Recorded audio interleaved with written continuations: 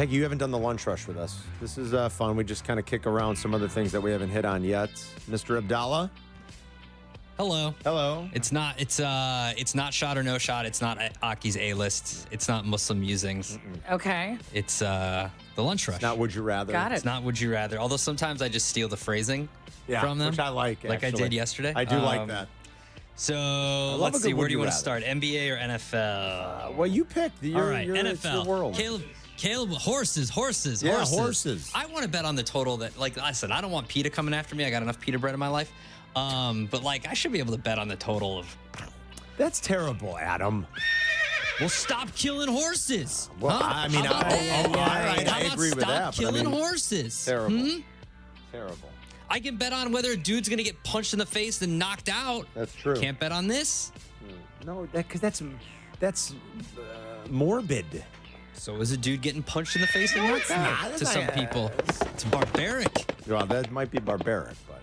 New Unnamed MMA podcast coming out later today for UFC 301 this weekend in Brazil. In Brazil. Excellent. Guys, celebrities, they're just like us. Caleb Williams was spotted at Target today. Get out. And he put it on Instagram that he was at Target today. Oh, now it's a humble brag. And, celebrities, they're just, everybody's got to buy toilet paper. I love Carm's response. Get out. He was at Target? He was at Target. Target in L.A.?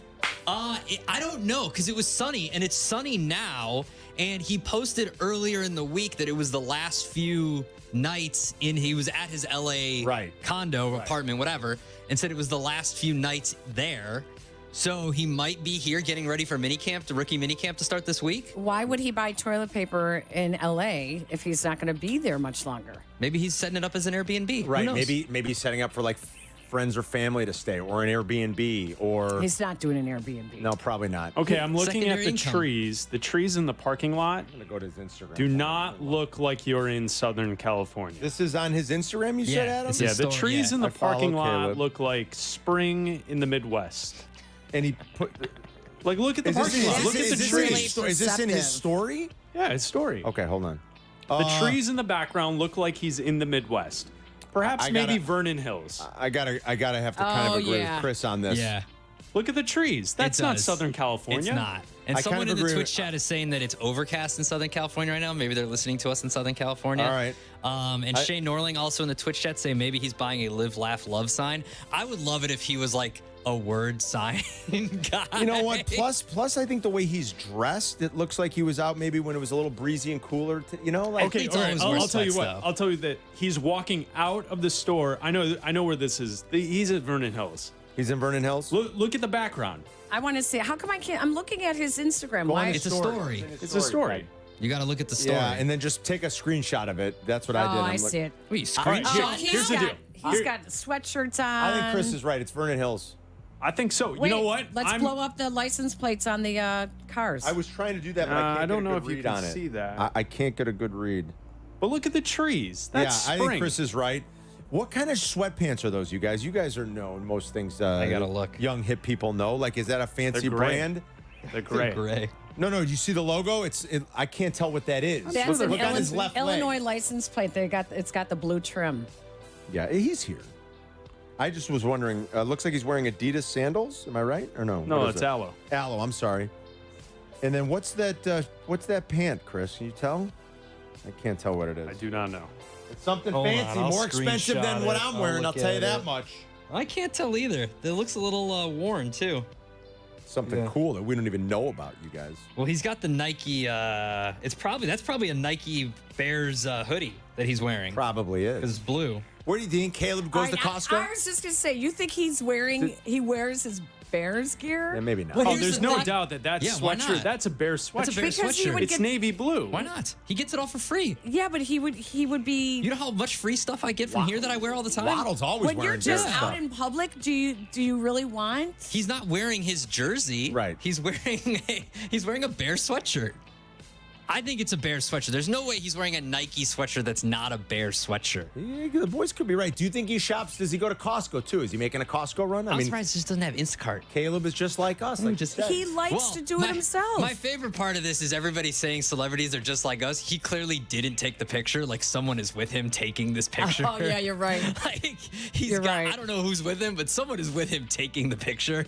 His girlfriend? Maybe. Listen, we all need soap and toilet paper, like Adam said. Yeah, so. everybody's got to, bathe and wipe. There you go. Right? I love it. Caleb's settling into Chicago. If you have if you don't have a ticket yet on the Bills to go under whatever win total they have, bet it now because Chase Claypool has just signed with the Bills. So bet the unders. Good job. I actually think under Bills bet might be a good one this year. I love that. What else, Adam?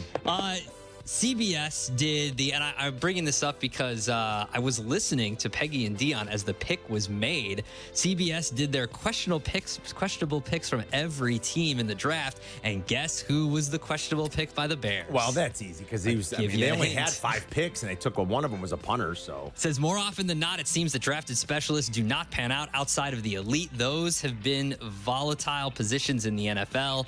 Chicago only had 5 picks, so they really only had 4 at the time. So there was not a lot from which to choose, but Taylor was the only contender. Everything else the Bears did was stellar. Amen. I remember we were driving back from golf on Saturday last week, listening to Peggy and Dion, and I remember That's a great you guys program we were listening to on our way back. Yes, indeed. Yeah, they were like, we were listening to draft coverage. A punter? All right. We did. We were like, all right. Yeah, of course. Like we literally thought that. Of We're course. like, what? Because you're sane. Right? Yes, of course. Oh, now the lines are ringing. What happened? I don't know. I think.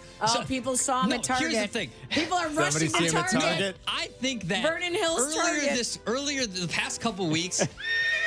Yes, it's the horse. Because the past couple of weeks, Cap and Hood have been doing a thing where they're giving something away every time you hear the damn gallop. And so I knew this would happen eventually. He's been playing this. I think people think they're winning something. We're celebrating horse racing. What a great day. You have to wait for the call to post. The call to post in about 10 minutes, That's and then you'll awesome. get your final Woodford Reserve qualifier. That is awesome. It's either And somebody now they're all hanging up. It's either we got something wrong You're or right. somebody thinks No, we're giving that something was away. That's awesome. I love that. Brilliant. Our next story, you guys haven't. I don't think we've touched on it yet. The Patrick Beverly story. No, we haven't. Should we do that now? Yeah, so the audio from yesterday, there's 2 parts of this. Towards the end of the game, there was an altercation with a fan. Apparently, when they were breaking the huddle, the fan yelled Cancun on 3. That's pretty funny. Pat Bev took issue with the fan saying Cancun on 3, asked for the ball, and then threw it at the fan. That's funny. Cancun on 3. He apologized on Twitter to the fan, and then after the game, there was this exchange with a ESPN producer. Yeah, this was a group of reporters at his locker interviewing him, and there was an ESPN producer there with an ESPN mic flag. Take a listen. You subscribe to my pod? Do I subscribe to you? I do not. So you can't interview me then. No disrespect. Well, Jamal is here. You subscribe? Okay, cool. Again, there were a couple times within a bucket or two. In previous games, y'all have been able to kind of get over that hump, or maybe. You move that mic, please, or just get out the circle, please, for me, please, ma'am. If you're not subscribed to my pod, I appreciate that. Thank you. The NBA better stop the insanity now. If you have to be subscribed to a player's ridiculously lame podcast to interview them after a game. Well, Come on. The Professional Basketball Writers Association did release a statement, which I just had here. So Melinda Adams is the producer in question there. She tweeted that, "I want to thank everyone for their kind words and support. Patrick Beverly called me and apologized. I appreciate it and I accept it. The Bucks also reached out to apologize. I've been in news for over 40 years and kindness and grace always win." So she's accepted his apology. He apologized afterwards. Still doesn't take away really from stupid. the crappy thing that he did. What an idiot. Nonsense. I mean, honestly, Complete between knucklehead throwing the nonsense. ball at a fan and then and what people don't realize is she hadn't even asked him a question yet. She was one of many reporters that did were. they all follow his podcast? They were circling him. Yeah, right. Did he ask if everybody followed his podcast? Am I to understand that as the season has gone on, only people who follow or subscribe his podcast can interview him and ask questions? Well, that's interesting. No, because he works for an NBA team. Oh, and he also works for ESPN. I mean, complete and total silliness. It is. I don't know what to say. Well, I think it's great that the Basketball Writers Association released something saying that they don't condone it, that it was ridiculous for him to single out someone. you don't get to pick and choose who does the interviews in post games like that based on someone subscribing to something you do in your own time, free time, personal time. You're actually at work, and that's part of your work contract. So, Pat Bev, come on. Unbelievable. Really I was reading last night that he's done this throughout the season. He has? But it wasn't captured on camera the way it was last night. That Nobody is. in separate situations he's done this. Too. I mean, like, at no point this has come up. How is that not? How have we not known that? How has the league not stepped in and said something? I mean, it's complete lunacy. There's just no other way to put it. He'll be suspended for the start of next season. If he wants to continue playing, he'll be suspended to start the season, right? It might be time to hang it up. Yeah, he should absolutely. Well, especially for he threw a ball twice at a fan, and then he did that nonsense.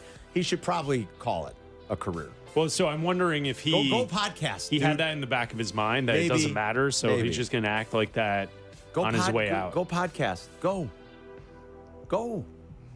Nobody will miss you. It kills me. I guaranteed. This whole sense of privilege, because if he doesn't want to talk to someone, he doesn't have to. You know, it is so silly. It really is, and it's not for people who are saying, you know, they lost a game, he was in a bad mood. He was like, well, he wasn't in a bad mood to the other 20 guys in the scrum.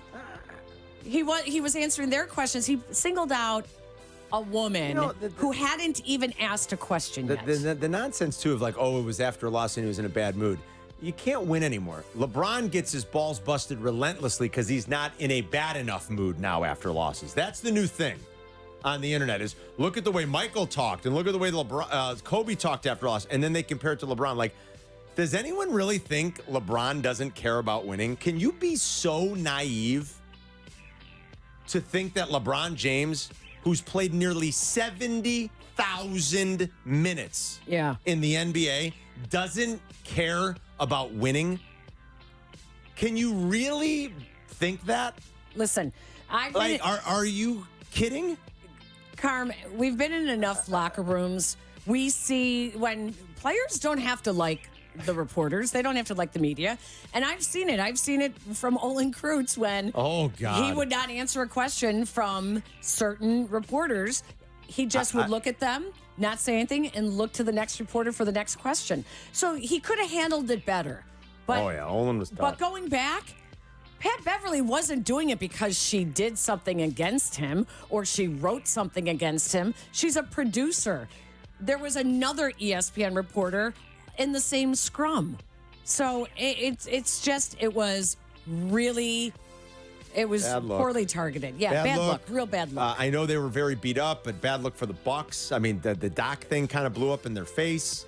I love Doc Rivers personally, but man, I mean, how many teams are going to keep taking swings here when you think of the recent history? He made a lot of excuses in the second half of the season. I don't know. And I know Dame and Giannis being hurt changes things, but 2 years in a row out in the first round, Giannis hurt in each of the last 2 years in the postseason. Not good in Milwaukee. All right, that's the